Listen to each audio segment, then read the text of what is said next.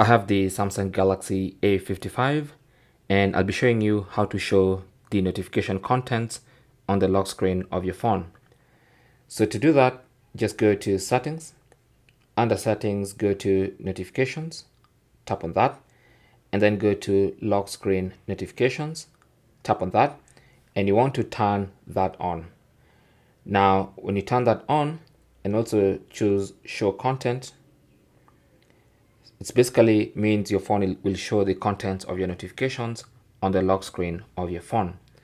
So this is to enable lock screen notifications, and this one is to enable, or rather to show the contents of those notifications on the lock screen.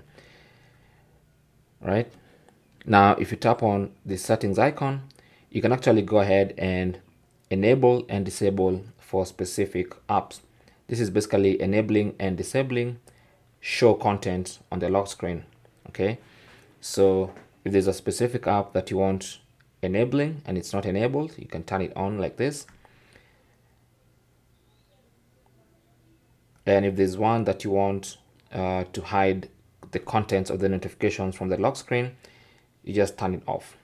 So when you turn it off, the notifications will still appear on the lock screen, but you'll not see the contents of those notifications. Okay, so that's basically how to do that on your Galaxy A55. Thanks for watching. Comments and questions down below, and good luck.